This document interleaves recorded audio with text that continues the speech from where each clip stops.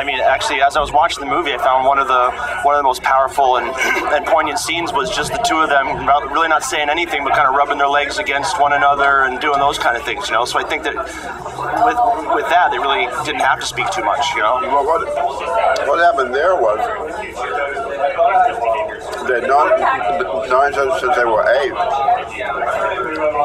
And when I cast it with Mercedes' mother sitting there on their 16th birthday, or maybe they were still 15, and a couple of days away from their birthday, I said, well, you know, in the film, you know, you kids have to make love, have sex, you have to kiss, and really make out. And I said, you've like known each other all these years, have you ever kissed each other?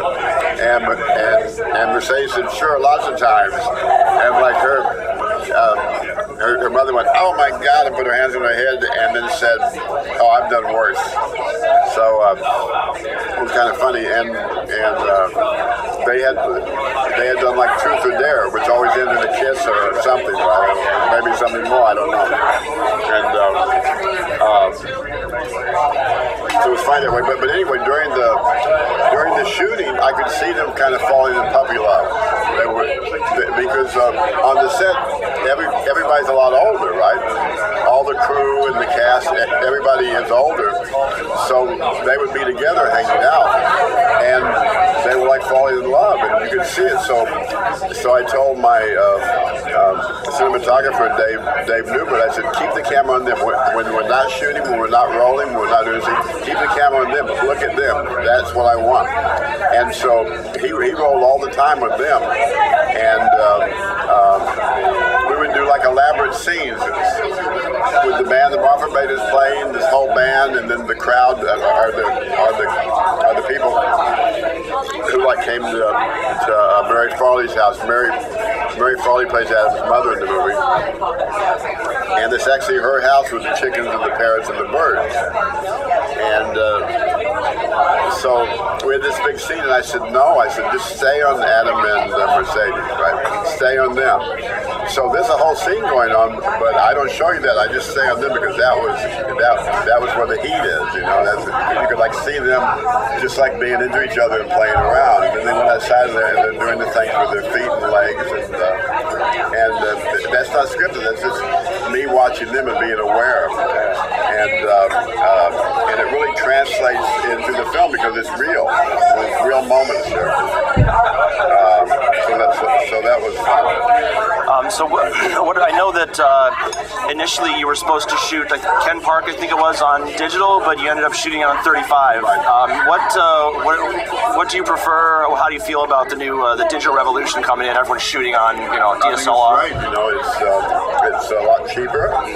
It moves quicker. Well, you know, you're still making a movie. You have to light it. You don't really move that quicker, and it still costs money. But you can shoot longer takes, and everything is digital now. And all the movie theaters in New York, by law, have to be digital by 2014. And it costs about $100,000 to go from film to digital. So all the small theaters are going out of business. All the art theaters have gone out of business already. The small indie theaters are dropping like flies every day all over the country. Plus, I can never get a fucking rating anyway by the fucking MPAA, which is a censorship board, not government, but just studio, and they pick on the indie films. And so fuck them all, you know. I just said I'm going to shoot, digital and go straight to the people, the internet, and straight to the kids and straight to the people that want to see my film, and cut out, Hollywood and the crooks and all that kind of stuff, because no matter what kind of contracts you have, you never get paid. They always find a way to do it with their creative accountant and all that, So any money that you get from a movie, you basically have to get in front. That's why all the big stars like Brad Pitt or Angelina or anybody they get all the money in front. Fuck back in, they just take their money in front, and that's why they get so much. Because they know they're not going to see it after that, So I just thought, that I would go the opposite way. Instead of crying over the end of the film, I would just, embrace it. And I'm new to it, maybe 6-7 years ago, I was like one of those guys that said, 35 millimeters dead, I'm only going to shoot 35, and then I just changed my mind. I saw what was happening.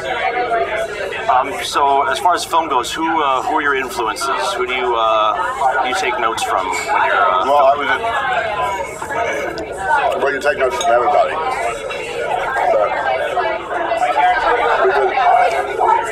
Because film is all about stealing. And you always say, I'm doing the homage to so-and-so. There's an homage, because visually, I do a lot of homages to myself because I've been a photographer for 50 years. In '62, I saw Shadows by Cassavetes, and I was from Oklahoma. I was from a place like Marfa, Texas, and I grew up on like John Ford and John Wayne and Doris Day and Rock Hudson and all those movies.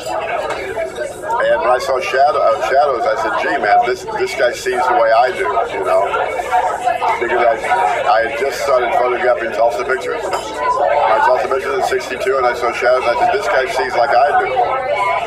And so that was really an eye-opener and really an inspiration to me. And I was making all my friends look good because I was showing them the pictures. And if you don't make people look good, I was making them look like movie stars taking drugs back then when it was really a secret. But I would take the pictures back then and show them. And if you're making them look bad, they're not going to want you to let them, they're not going to really want you to be taking pictures of them. And I was part of the scene, but I always had my camera.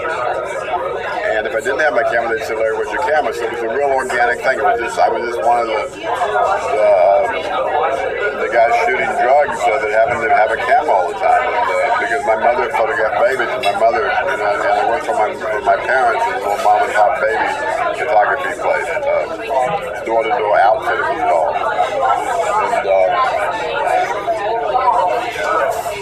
And so anyway, so I would say that I was influenced by Bob Dylan back then, because when Bob Dylan first came out in '61, '62, he said, you don't have to be like your parents. You can do anything you want to do.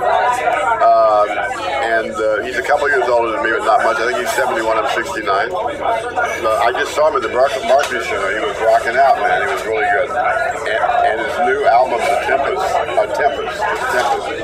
is great. The guy's writing has never been, it's just so good. And his voice is cleared up. It doesn't sound like he's guarding his Drano so much. And, for the last 10 years, and he sounded great, and he was fantastic. So with and then also Lenny Bruce, who talked about the truth, and so all this happened at the same time. I hear Lenny Bruce, I hear Bob Dylan, and I see Shadows. So I would say Dylan and Cassavetes and Lenny Bruce especially. Yeah, I can see a lot of Cassavetes in your movies, just the handheld, just the kind of fly on the wall type of thing. So what are your plans for the rest of the trilogy for Marfa Girl? Are they going to be available exclusively on your website? You're just going to cut out Hollywood fully? So let's get the website. Okay. Because the magazines are on the web now. I did an interview with this magazine Vice that I used to know well, and I used to pick up a free copy of it. And the guy from Vice said, "Well, the best way is for us to put you on the web, because of this website for the magazine." And I'm thinking, gee, I'm going to be on the fucking internet one day. I'd rather be in the magazine. And then I found out that magazines, I kind of knew this anyway, magazines are dead. And everything is internet, the web. And Dice is huge on the web, and the magazines are, just extra. And now, Newsweek is going to quit publishing, and they're going to be only on the internet and the web. So, that's the future, and the future can make a lot more movies now, and I got 5 or 6 more to make, and I can make them, and not have to, be fucked by Hollywood and have to wait so long and have all these producers get this money in all these ways, and then you don't get paid anyway, and a lot of times you're just wasting your time. You spend 2 or 3 years of your life trying to make a movie, it doesn't happen. So now anybody can make a film. With these small digital cameras, you can make films, kids make films, 1-year-old kids take an iPhone and take pictures of themselves and look at themselves. I mean, it's all changed, and it's great, I think. Well, Larry, thank you so much for talking to us, and wish you luck with your future projects. Thank you.